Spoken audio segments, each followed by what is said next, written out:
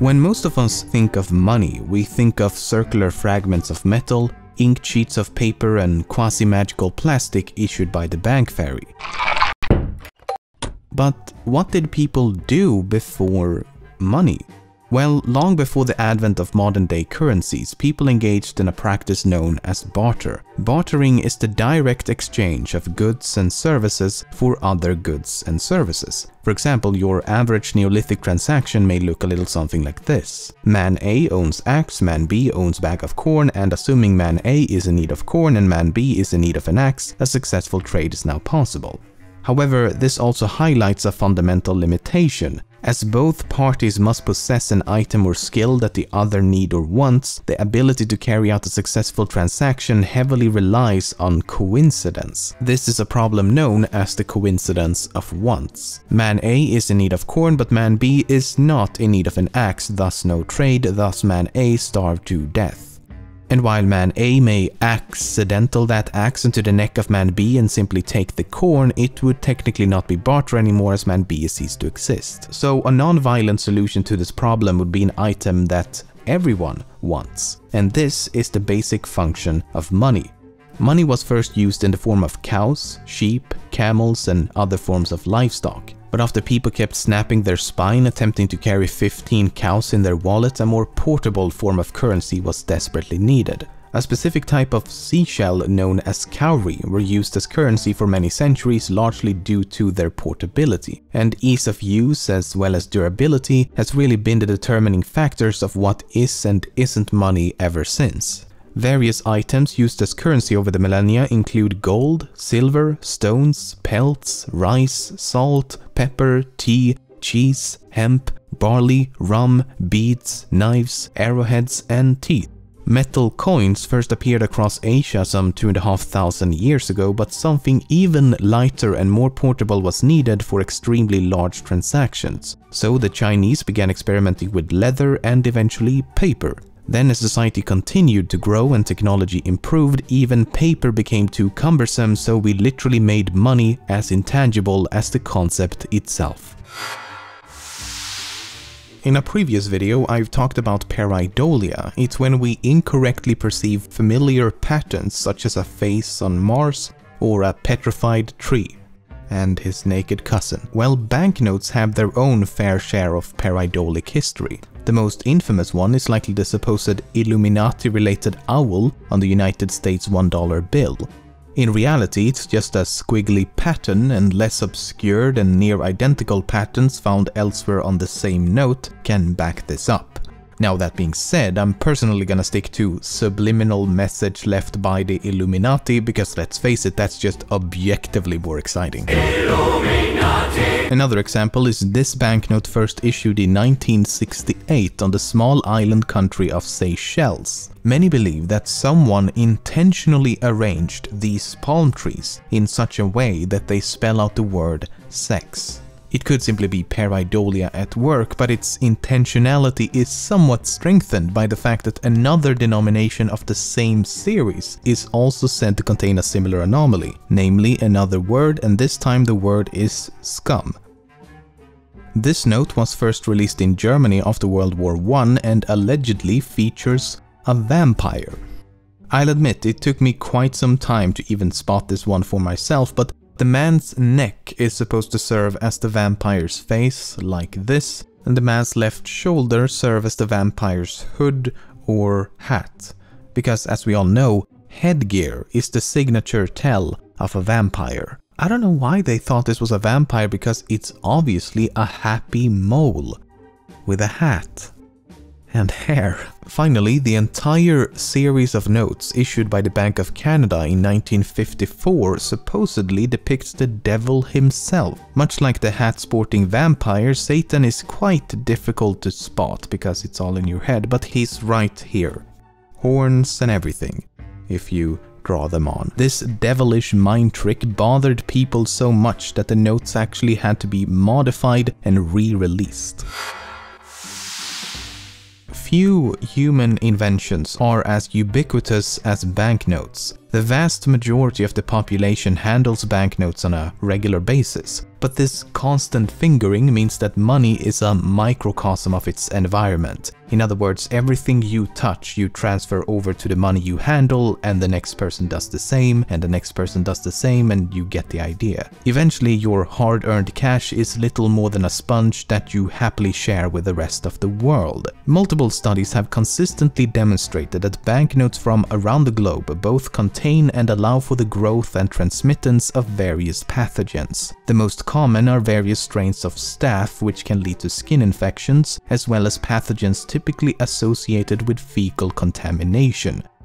Let me say that again. It is not uncommon for your money to contain traces of feces, but as long as you contain regular sanitation habits and develop a taste for stool, then you should be fine. But the real concern is that monies could serve as the perfect carrier and instigate an epidemic, because it has been shown that more dangerous pathogens could survive for days, weeks, or even months on the surface. So the medium of exchange could become the medium of infection.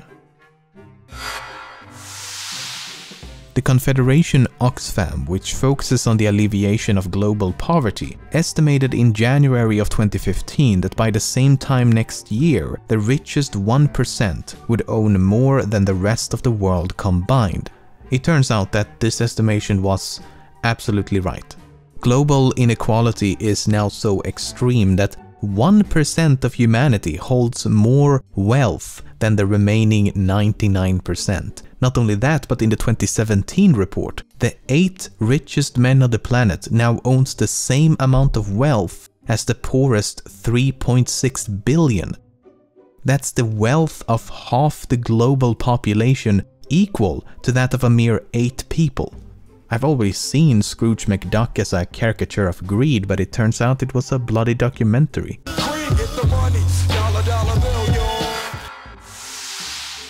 One of the most recognizable currency symbols in the world, which is sometimes used as a generic symbol for money as a whole, is the dollar sign. It's been used to represent numerous currencies across the globe, with some of the largest being the United States dollar, the Mexican peso, the Brazilian real, the Canadian dollar, and the Australian dollar. However, no one is quite sure where the symbol came from. The most accepted theory traces its origins back to the American Revolution and the subsequent minting of the first US coinage during the late 1700s. The US dollar was based on the Spanish-American peso, which was commonly abbreviated as PS.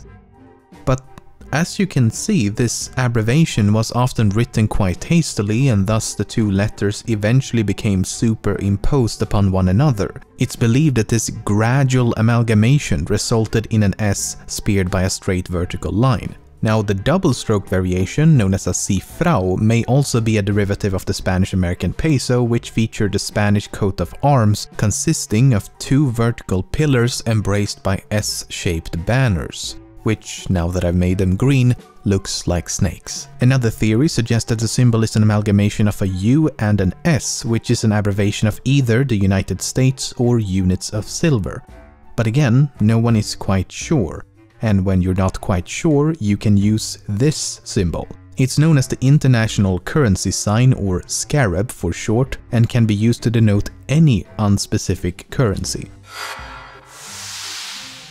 A lot of different currencies also contain traces of drugs, especially cocaine. In fact, this is true for the vast majority of banknotes in countries such as the US, the UK, Ireland, Canada, Brazil, and Spain, just to name a few. There's been a few theories as to why this is, and as fun as it would be to imagine, it's most likely not because the whole world is snorkeling through Winter Wonderland every lunch break. Instead, it's likely due to a combination of factors, such as cocaine being an extremely fine powder that could easily spread en masse through the use of counting machines and money laundering. Nevertheless, it's only microscopic traces between 1/1000th and 1,000th of a gram, so it's practically nothing, but technically something.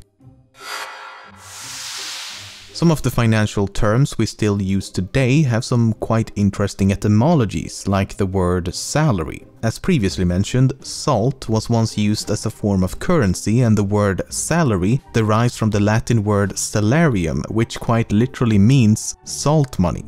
And salt money is even in use today, as every time someone wins the lottery, it makes everyone else salty. The slang term buck likely comes from a time when deerskin or buckskin was used as currency. And the word money itself derived from the Latin word moneta, as the temple of Juno Moneta in ancient Rome is where the first Roman coins were minted. But as money existed prior to the word for money being invented, it is safe to say that time travel does exist, which is nice. The person most prevalently featured on the face of currency throughout all of human history is that of the current Queen of England, Queen Elizabeth II. Not only denominations of British currency, but that of other nations as well. Only 9% of worldwide bills feature women, but out of all the banknotes that do, 63% is that of the Queen's likeness. She made her first appearance at the ripe age of 8 when in 1935 she appeared on the Canadian $20 notes. Over the years, she's appeared on various banknotes from Australia, Jamaica, Hong Kong, New Zealand, Cyprus, Bermuda, Scotland, among many other places. In fact, she's appeared on the face of so many different banknotes that it's possible to create a sort of progressive timeline of her life. So I took the time to do just that, from 1935 all the way to present day.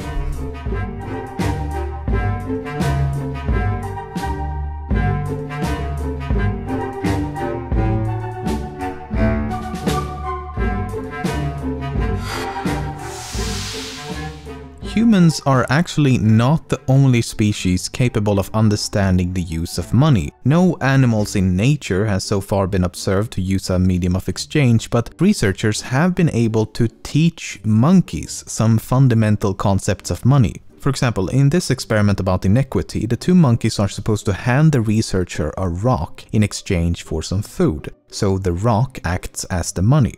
However, as the monkey on the left receives bland cucumber while his neighbor receives tasty grapes for the exact same amount of work and money, he perceives it as an injustice.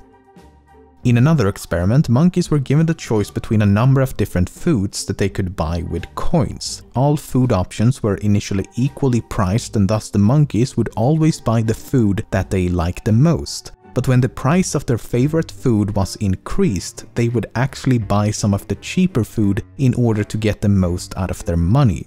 And sometimes the male monkeys would completely ignore the food and instead use their coins to pay the females for sex. The females would then use that money to buy food for themselves. In other words, the first recorded case of animal prostitution.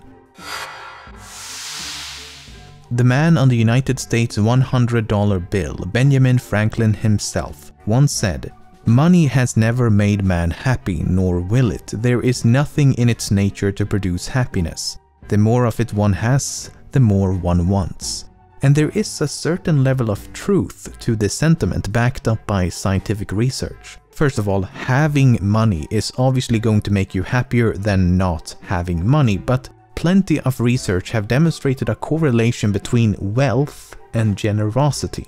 On average, the wealthier you are, the less generous you become. And this is an important finding because generosity has been shown to benefit general well-being regardless of things like culture, social status, and wealth. A massive study involving more than 200,000 participants across 136 countries has evinced that human beings around the world derive emotional benefits from using their financial resources to help others, something known as pro-social spending. Now, the reason for this decrease in generosity is that merely thinking about money makes you less sensitive to the feelings of others and more narcissistic. One study explains that reminders of money orient people to independence and therefore lead them to prefer greater distance from others and to be less helpful towards them. Basically, it boils down to a duality of motivations. The pursuit of wealth is kind to the selfish, while the pursuit of happiness is kind to the selfless. According to science, the key seems to be to find a balance between the two.